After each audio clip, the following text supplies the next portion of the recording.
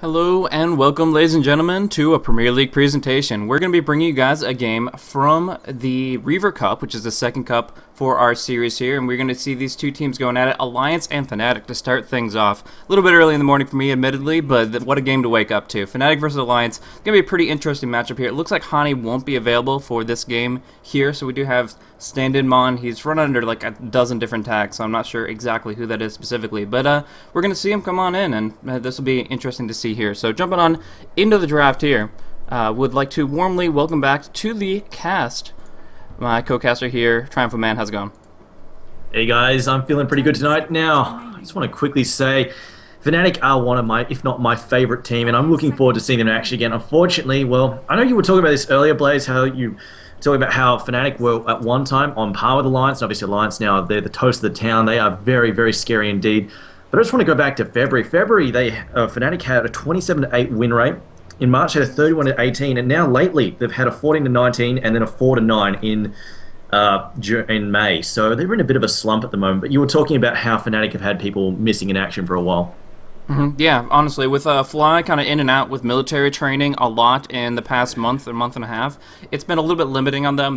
No-Tail has had to opt in for the draft and change up the roles a little bit to make sure they can compensate for his absence. And then, of course, Hani has had to pick up a couple of stand-ins here and there himself. So, as a whole, it kind of feels like Alliance, although they were on par with Fnatic, very, very equal only a couple of months ago, now they've had the opportunity to just completely go miles ahead with their opportunities to go to Shanghai and play over there, and with Fnatic kind of just playing with 3 or 4 players in a lot of their games, it's been very, very limiting as far as their progression as a team, their coordination, and their improvement with their overall strategies. So right now, I definitely think Alliance are the favorites, honestly, probably one of the best teams in the Western scene, if not the world, well, of course, Fnatic still have a lot of fight in them. They have a very awesome, aggressive style, whether it's split push or just huge balls-to-the-walls aggression. We'll have to see what they have in store for us here. But to start things off, the draft will come out pretty early for Alliance, showing their hand, setting up Admiral Bulldog with his very signature Lone Druid here, and that should be an interesting sight to see.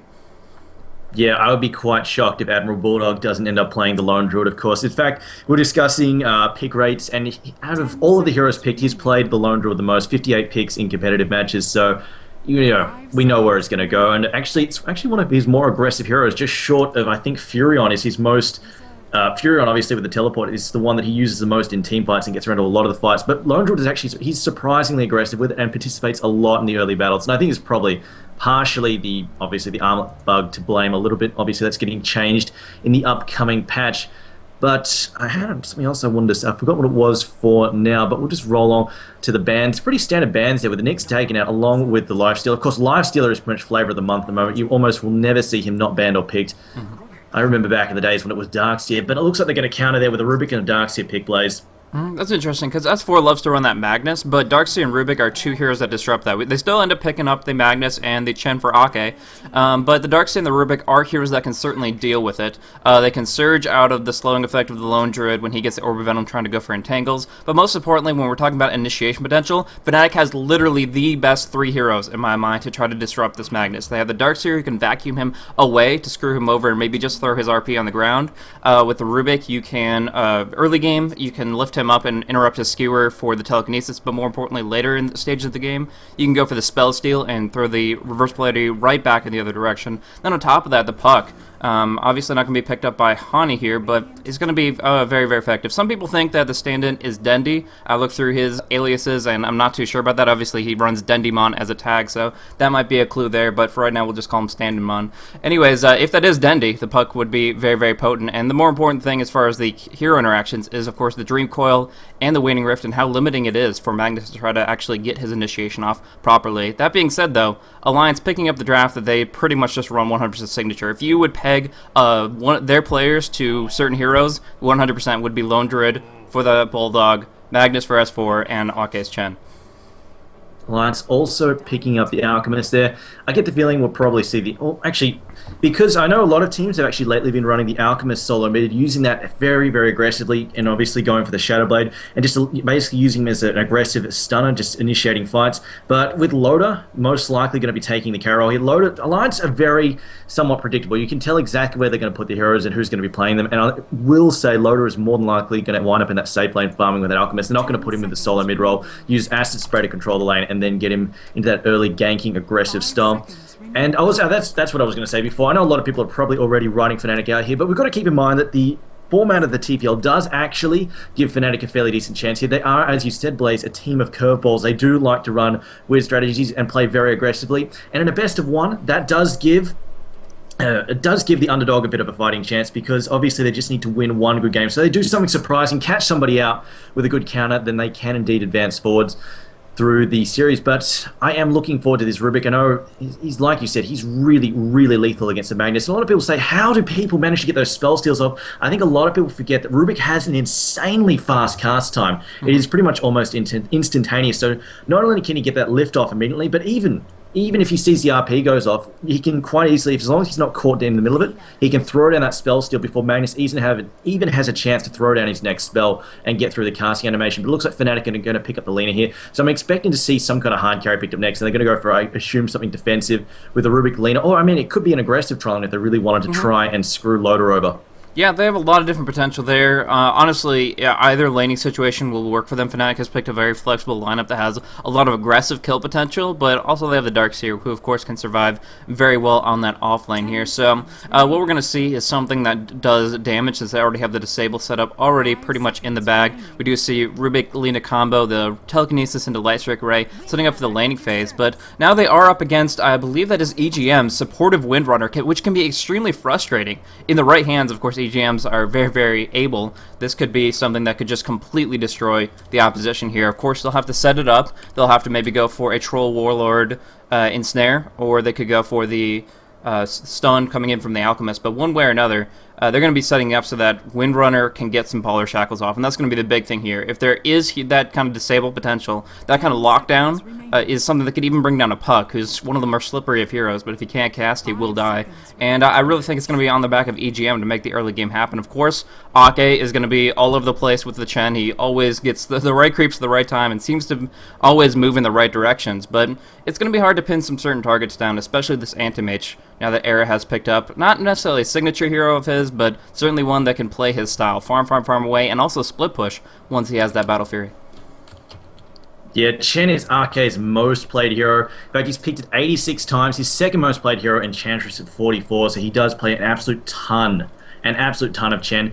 Now, I'm just looking at this with the lineup here. I think they're probably going to go for it. I mean, Anti-Mage, while he can get extremely aggressive, if you don't go the whole Chinese thing where you go stats and level 1s and stuff, you can actually get very aggressive, and he can shut down a lot of heroes just with the extra damage coming out of the mana break early on. But I do expect they'll go defensive, and pretty much what will happen is once they get him a little bit of an advantage over Bulldog, then he can just be left alone to his own devices, and they can instead just rotate, because if anything is going to help put pressure on Alliance, it's going to be these supports rotating across the map, setting up ganks and putting pressure on the other lanes.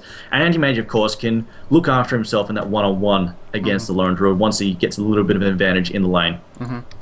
Yeah, but we are going to see Loda going for his signature fast Midas build, only picking up 3 branches and a Tango. If he just gets a little bit of free farm down on that bot lane, he is going to have that Midas extremely quickly, and then just going to be rolling in the dough. Greevil's Greed combined with that Midas will set him up to guaranteed pick up a very, very fast low fires and just put a huge amount of pressure on the mid game, whereas that will give more room for Lone Druid to not only make up for if he's lost out on any levels on the lane, but just put huge amounts of pressure on the towers. So from there, Anti-Mage will have less and less space to farm, so it's going to be on Fnatic to really hold the line here. Now, one thing that I want to comment on real quick is the stand-in Mon has picked up the Lina here, and I don't think you really put Dendi in a quarter in this situation. You don't run him on the support, so most likely that's somebody else, but not a big deal here. We'll see exactly what this stand-in has to show for himself, but it's not too difficult to set it up. Fly will be the main initiator here with that telekinesis.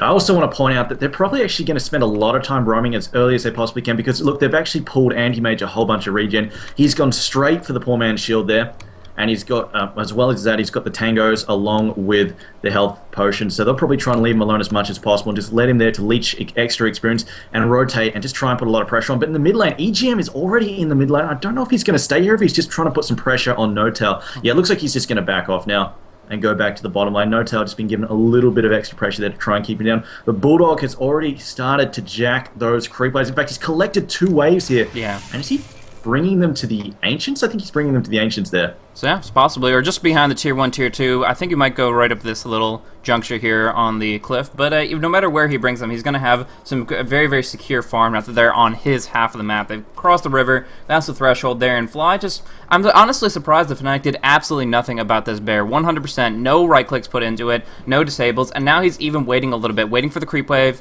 to go on by. And then, yeah, he can pretty much do whatever he wants. So in this position here, the bear just has his kind of run-of-the-mill. And I think that Bulldog knows way more than I do about the aggro mechanics, but I'm sure he's doing the right thing here because he's pretty much been allowed to. There's nothing stopping him. Meanwhile, in the mid lane, back and forth, of course, the puck is going to have an advantage early on the lane. Nice phase shifts, dodging out some shockwave action, but the Bottle Crow for S4 should allow him to sustain long enough to at least pick up his level 6.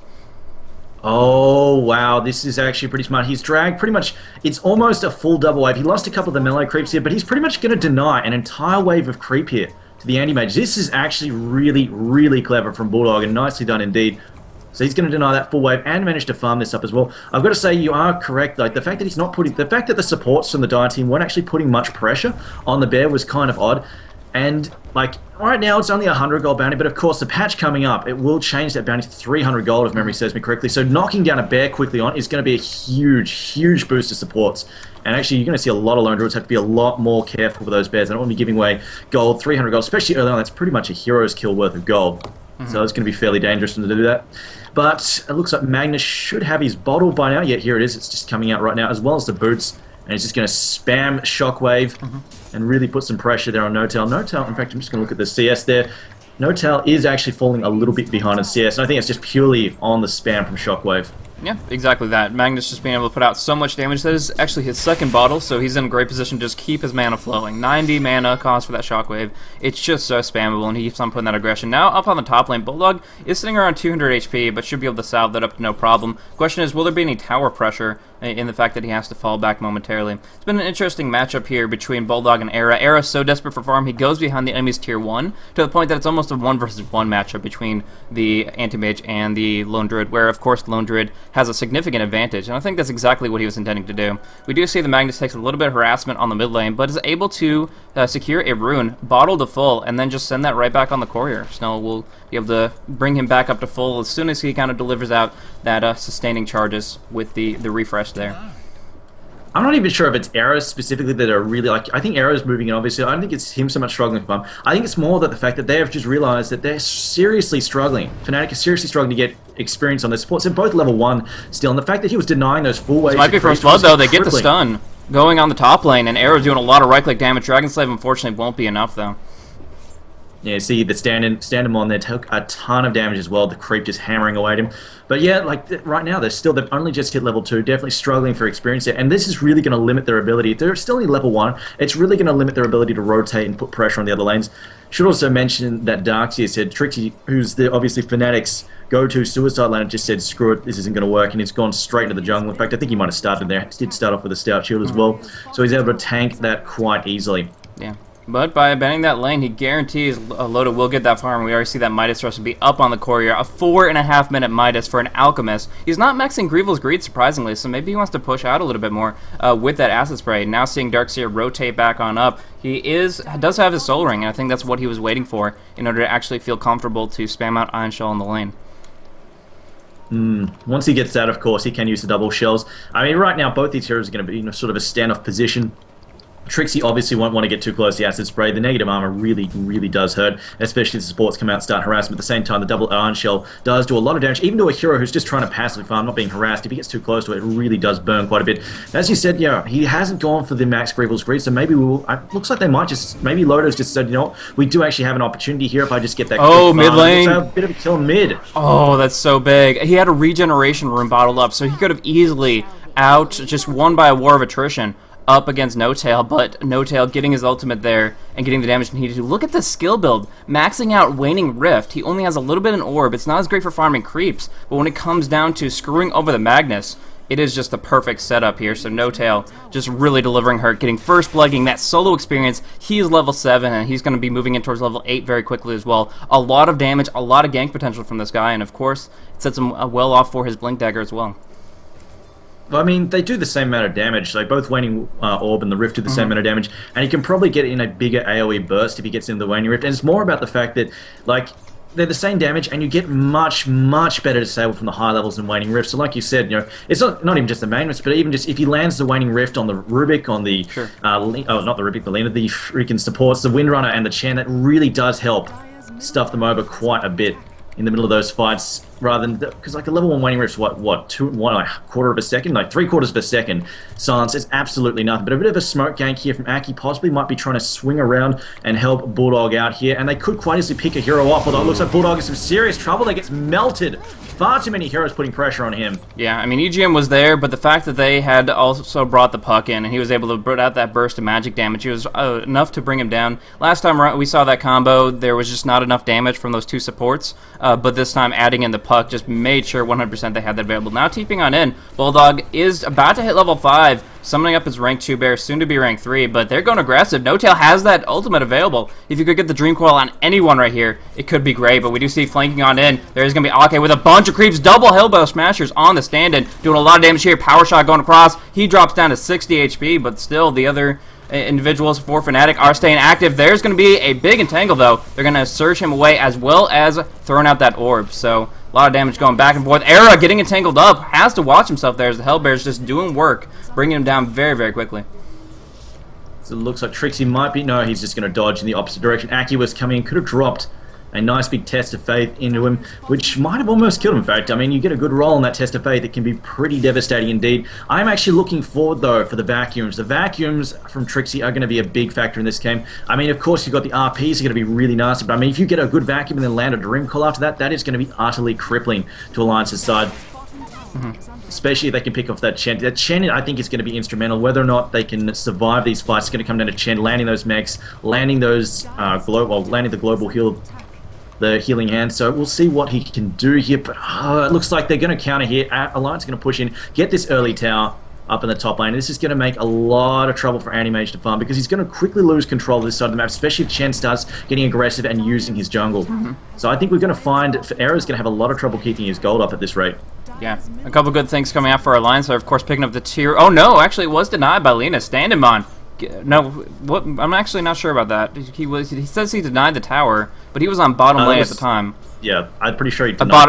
he denied the bottom tier 1, sorry about that. He denied the bottom tier 1, which was just kind of sitting there, sub 10% HP. The top one did, of course, go down to, yeah, I believe the Lone Druid. But another big thing down on bottom was the Alchemist. He got Dream Coiled up by the initiation from the puck, but was able to TP out just before the Light Striker landed. I mean, milliseconds off, but just in that time frame he needed to actually make things work. Trixie will eat a Shackle Shot here, but it's not going to latch, and that's the Faith roll. Oh, it is enough! Wow. EGM, rank 3 power shot, the perfect timing to get the maximum damage output, and was able to walk away with another nice kill. So that is going to be setting them up here. That is actually their first kill of the game, but on top of that, the tower kill means that the gold advantage is securely in their favor. I want to make a point that EGM has realized, you know, I don't really need ability here. I'm playing support Windrunner. He hasn't bothered ranking Windrunner. He's like, you know what, let me just get a much higher level Shackle Shot, get a higher level Power Shot as well, and just really contribute to these fights. So I like his build here.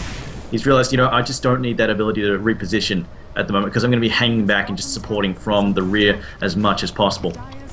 Looks like they should be able to get this kill, and yeah, Windrunner going to take that tower kill in mid. But that's what I was talking about earlier, the fact that, see, Chen's still using the enemy's jungle, still using the dire jungle, and how they're putting this pressure on. It's really going to cause a lot of trouble for Anti-Mage. He's not going to be able to duck in there and get that farm. Same for even Darkseer. I mean, Darkseer obviously tanking creeps and then getting picked off. And you see Alliance putting up these aggressive wards in the enemy jungle so they can see exactly what's going on. The Dream Call, though, lands on the top lane. Looks like they're going to try and bring down Bulldog here. Bulldog careful not to snap the tether at the moment, although it will snap in the end there, and they will pick him off. Too many heroes going to bring him down. Chen not having enough mana for his ult. Looks like Chen will also get brought down here. Yeah. Iron Shield damage, the blink, the right click. They should be able to pin him down here. No tail on the chase as well. It just puts Aki in a terrible position, and he should be dropped. I want to mention that EGM might have been able to save his ally if there was a successful Shackle Shot. Unfortunately, it went on the wrong of the two targets. No Tail was behind compared to the Darkseer in front, so if that had been switched up a little bit, maybe the situation would have been a little different, as the Lone Druid is extremely tanky in his true form, but unfortunately that just didn't work out for him. And on top of that, Bulldog not having a TP scroll meant that as soon as he was locked in place there, Lena could always prevent him from getting on out of there. Same thing with the vacuum from Darkseer, so very, very unfortunate for Bulldog to be that far forward without any kind of real escape.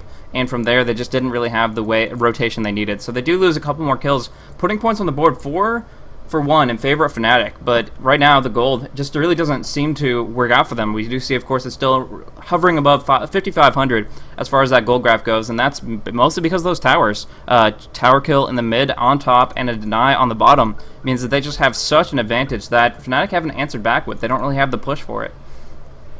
I would also make a point that pretty much you look at the supports here, experience per minute, we've got double the rate pretty much for the Alliance supports. They're sitting on 237 to 252, and in fact even Bulldog is managing to gain more experience than them. They've really been struggling. I think it's purely come down to the shenanigans Bulldog was pulling in that top lane, messing with them. They haven't been able to farm nearly as hard as the Alliance supports, so you see that Chen managing to get much farther ahead. Lina, in fact, still only level 4, hasn't even managed to get even close to her ultimate at this point in time.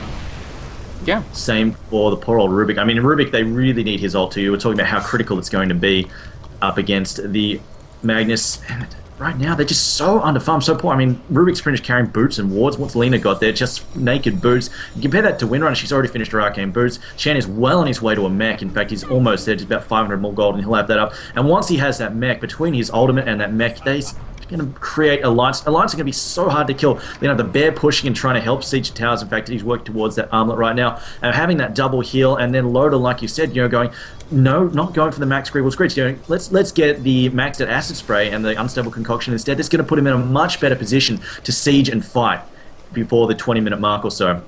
Absolutely, and that's his main intention here. I'm assuming Lothar's will be his next pickup here, and that's going to be great against, as you mentioned, these low-level supports. I mean, if Lina's only sitting at level 5, now about to get level 6, it's just putting her in this position where she's going to have low armor, low HP, and a quick Shadow Blade concoction is going to take out pretty much all of her HP, and that's just going to be ridiculous initiation potential. So I assume that Loda is moving that direction very, very quickly.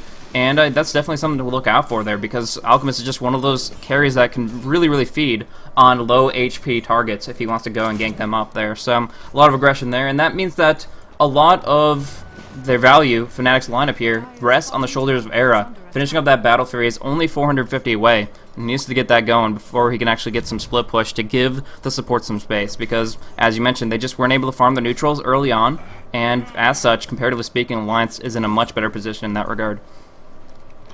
Definitely. I mean, that's the big thing. I mean, those pulls, the bear pulls, not only that, it's just making a lot of trouble for them. So we see the Shadow Blade was finished there by RP on top lane. Big damage coming out from S4. Gonna go in the skewer onto No-Tail. Already used the phase shift, so he will be dropped down. S4 getting the perfect rotation timing. Didn't even have to invis to initiate. They set it up for him. Wanting to go on Bulldog so hardcore, but he limps away with 65 HP, and now that sets up Magnus for his Blink Dagger. That sets up Alchemist for Shadow Blade. Already using it on the mid lane. The concoction will fly out, and Fly can't answer back. A rank 1 telekinesis all he has, and the stun is long enough that he doesn't even get the chance to use it. We're going to just see Alliance running rampant now that they have these two key items, Blink and Shadow Blade, and they just have so much map control now.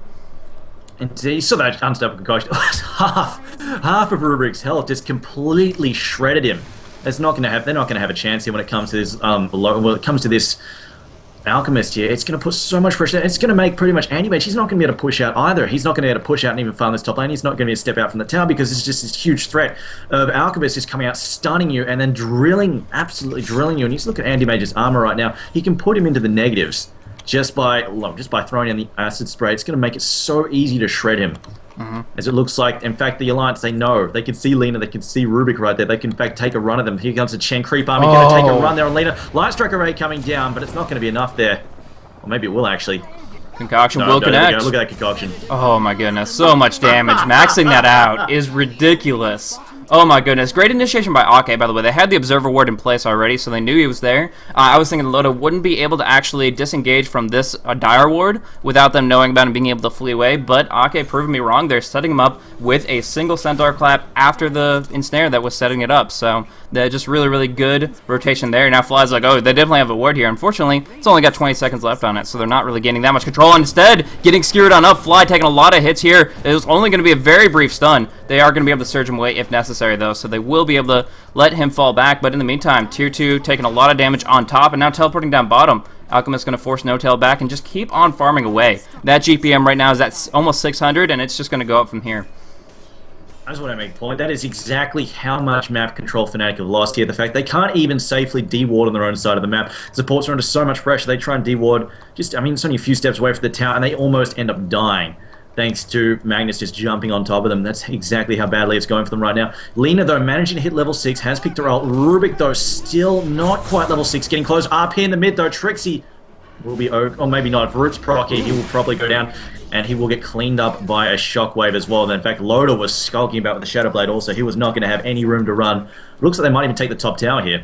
Yeah, Windrunner picking that off. Unfortunately, I mean, Standemon not even getting the chance to deny this one at all. And now with the burst damage coming in long range, they should be able to finish it. Just a couple more right clicks. There's a Shackle to give them the right clicks they need. So they will be able to bring down the Lina here. She just didn't have the movement speed for it. And of course, I'm kind of surprised that combined together, Era and the stand-in weren't able to get that deny when there wasn't really anything pressuring it at the time. But that's just another unfortunate thing, and the gold graph continues to get out of control. Now Armlet is up on the bear, and Bulldog is just going to go to town. Whether it's sieging the high ground, just throwing away the bear's life so that he can guarantee a lot of damage on the tier 3s, or just setting it up so they can get the Aegis really, really quickly. Right now we do see that EGM is being test-to-face back. He's going to get his 4 staff here, and I think once he is back up and running, they're going to be ready to actually act very, very directly up against Fnatic here. I mean, they've already been controlling it, already been pushing them further and further out of the jungle, denying it so that Era only just now gets his Battle Fury at 16 minutes in his safe lane farm, which was relatively uncontested by the Bulldog until he was able to pull the creep wave.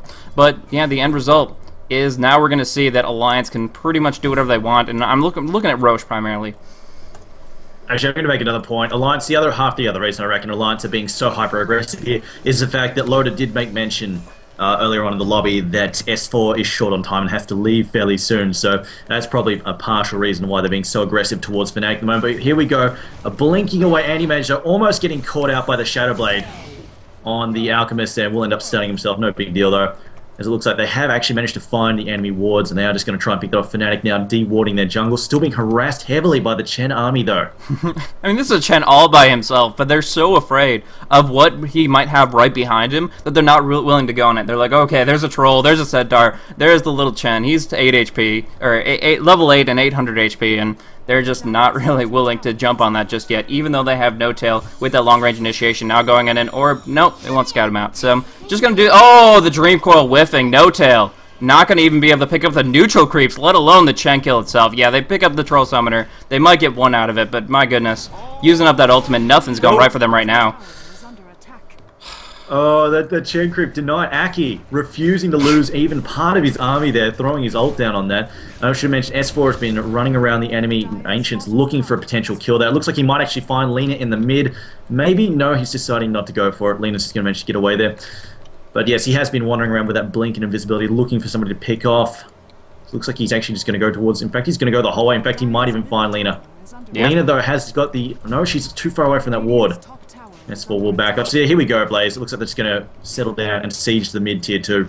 Yeah, most reasonable situation. The last outer tier tower, you've got the Bulldog push. We're actually going to see a little bit of counter TP going on to Era, making sure he can't push down the top tier 1. Don't really, if in this situation, they're in such a good spot, they don't have to take and trade. They can just take something for nothing and make sure the anti-mage doesn't get anything out of it. So Bulldog will secure that tower. They have Roche completely in the bag anytime they want to go for it, because they have the RP and they have the Acid Spray, and most importantly, just the control right now with all these towers down. Fnatic just really can't get it together to be in the right position to deal with these kind of things. And along with that, Magnus is moving very rapidly towards that BKB. So once Black King Bar is up, the puck will be very little concern for S4 to set up his initiations. And from there, Fnatic doesn't really stand too much of a chance unless Anti-Mage pulls a rabbit out of the hat, honestly, because they're in just such a desperate spot. Indeed. I'm going to say even Chen, I mean, his next item, he might even just want to pick up a gem. Once they get that gem, I mean, it's pretty much lights out Fnatic. They're not going to have any map control. Like right now, Fnatic are managing to eke a little bit of map control out. You see they're throwing down some sneaky wards, one in the mid there, and they managed to do a little bit of counter warding on their own side and keep some wards up. But once a gem comes out from Alliance, there'll be no sight for them whatsoever. And with no sight at all, and they're so far behind already, they will not want to step foot outside of that base at all. It'd be so dangerous. On top of that, see the counter wards being thrown down the lane, like, Loda won't even need to worry about them if he has got the gem running around with him. I should also mention that Loda is well on his way to finishing off an Assault Cuirass as well. Yeah.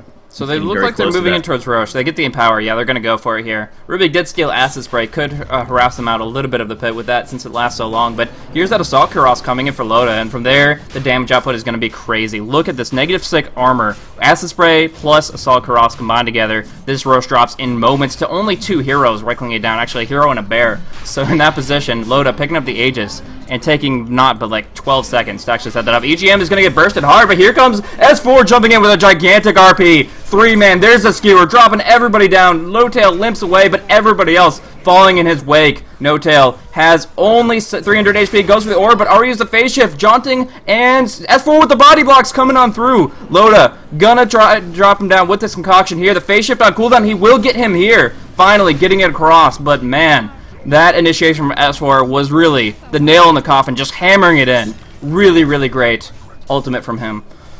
Yeah, the negative armor is such a huge factor here. You look at it, and you look at the Alchemist, like he's only swinging for about 140 damage. It's not that much, but you combine his attack speed with the fact that he's pretty much doubling his damage output with the sheer amount of negative armor he's throwing down these heroes. Even Anti-Mage is looking at, what, -3, -4 armor. And you look at the squishy supports like Rubik, he's looking at like -10 armor. It's ridiculous. He's taking so much damage. He pretty much gets 2-3 shotted by Loda there, so it's no chance at all to stand up. And already we've got the GGs coming. I mean, 20 minutes... I think we all knew what was going to happen here. Just Loda and the rest of Alliance just getting so aggressive in this game and just completely taking control. And I've got to say, Bulldog, I mean, we're talking about his mastery of the creep shenanigans and the pulling. He really knows what's up. I really like how he did that pull, denying a full creep wave, going for a second one as well, and then pulling a double wave back and being able to farm it in safety. Bulldog definitely mastered the Lone Druid indeed. Yeah, 100%. I mean, he was kind of the one that pioneered it in the first place, and now just making it work so darn hard. I mean, we're talking about the fact that Fnatic had a level advantage, but despite that, didn't have any kinds of levels on their supports. They had a kill advantage. They had 3 or 4 kills up on Alliance in the early game, but it didn't really translate into higher levels in the Rubik and the Lina. So Laguna, Spellsteal, they were delayed, whereas Alliance just freely farmed up the jungle actively with the Chen and the Windrunner together.